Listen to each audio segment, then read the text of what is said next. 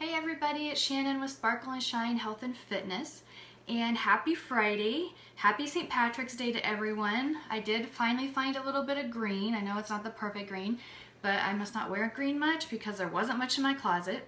But anyways, happy St. Patrick's Day, and I'm jumping on really quick with you to share some simple, easy ways to make meal planning work. And now I'm the first to admit I've struggled in this area. It's been really hard for me to meal plan because I think I was making it over complicated, and it doesn't have to be. Okay, so I finally found a way that works for me, and I'm going to share that with you in just a second. But first, let's talk about some simple ideas to implement meal planning for your family, okay? So the first one I want to talk about is involving your family. They can be really little kiddos all the way up to high school, college kiddos, right? No matter what age they are, involve them. So when you're making out your meal plan for the week, say, Michael, what would you like to have for supper on Tuesday night? Sally, what would you like to have for Thursday night? And let them be involved. They're gonna eat that meal probably better. And that's also a great way to involve them in making that meal. So that you can say, okay, Tuesday night, Michael, is your night, so you're gonna help me in the kitchen. Sally, Thursday night is your night, and so you get to help me in the kitchen.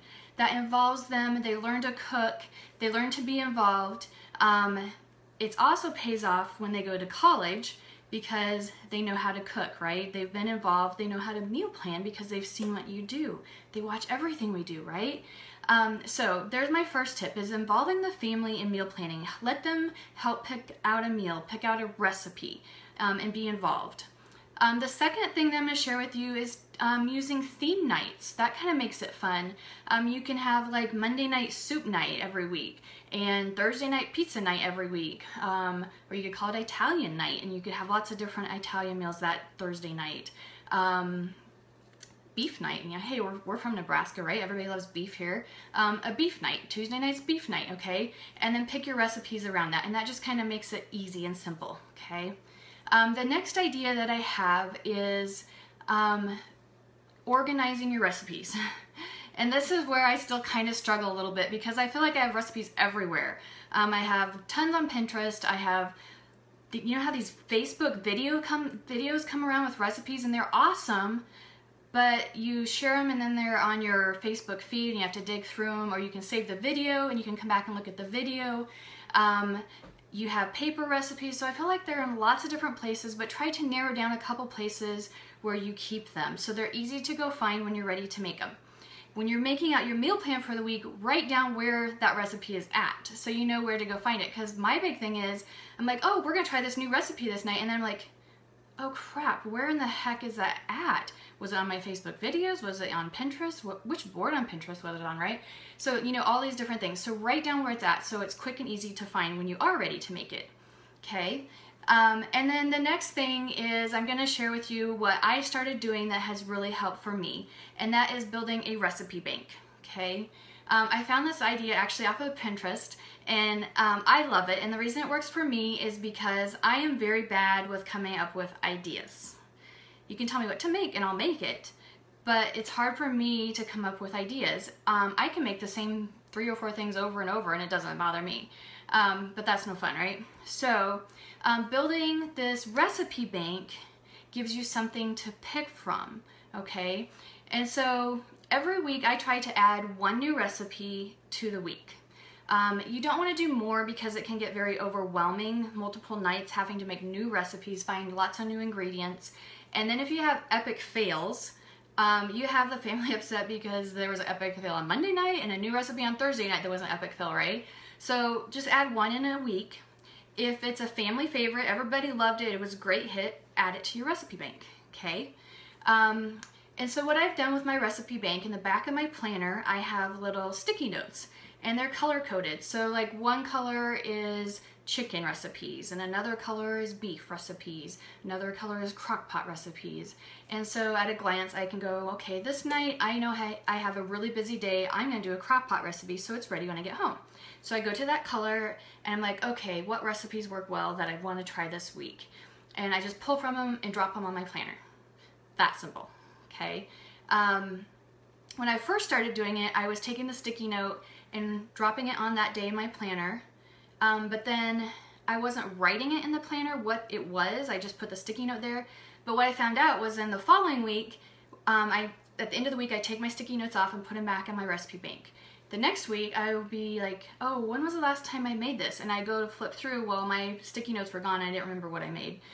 So I stick my sticky note down, and then on the paper, I write what that recipe is for that night, the name of that recipe.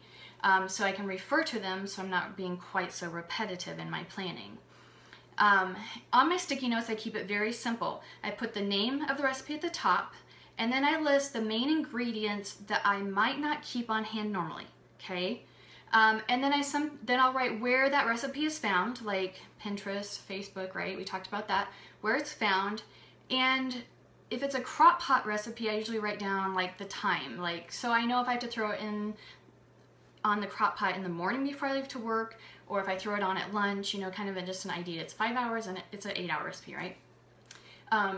So that is how simple it is, and that is what I do. So this is just an idea for you to try and see if it works for you guys. I'm gonna flip the camera around and just show you really quick what my planner looks like, my recipe bank, so you can kind of see an example, okay? So here's my recipe planner. These are my sticky notes that I was telling you about. They're just little books of sticky notes, and they're color coded, so I can pick one color for each, like chicken, steak, whatever we talked about.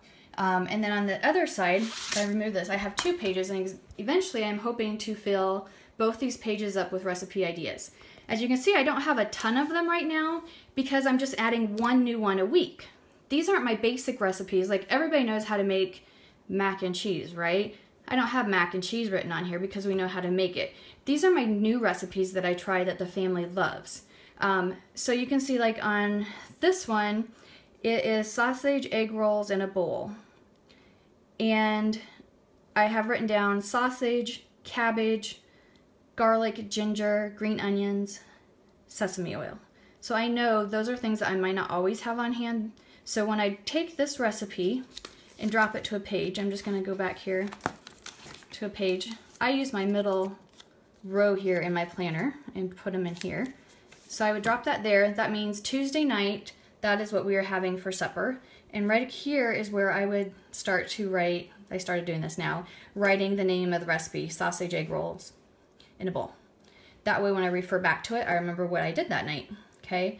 The other thing I do is these things on my grocery list, at the same time, I decide if I have those on hand, I come over here and I add them to my grocery list. So for Tuesday night, I know I need to buy sausage and I need to buy ginger. And then I come back to my list, I take another recipe and I drop it on Wednesday night. And I take the ingredients off of Wednesday night and drop them on my grocery list. And that keeps it very simple. So that was all I was going to share with you guys today. Thanks for jumping on. Those are my ideas, and I'm sure you guys have lots of great ideas too. So I would love all of you guys that watch this video to feel free to comment in the feed with ideas of things that you guys do to make your meal planning easier, to make it simple. I'm always open for ideas. I just finally, a couple months ago, really got into this recipe bank that's working for me. So give it a try and see if it works for you. And shoot me your ideas down below in the comments. Thanks for jumping on, guys. See ya. Have a great weekend.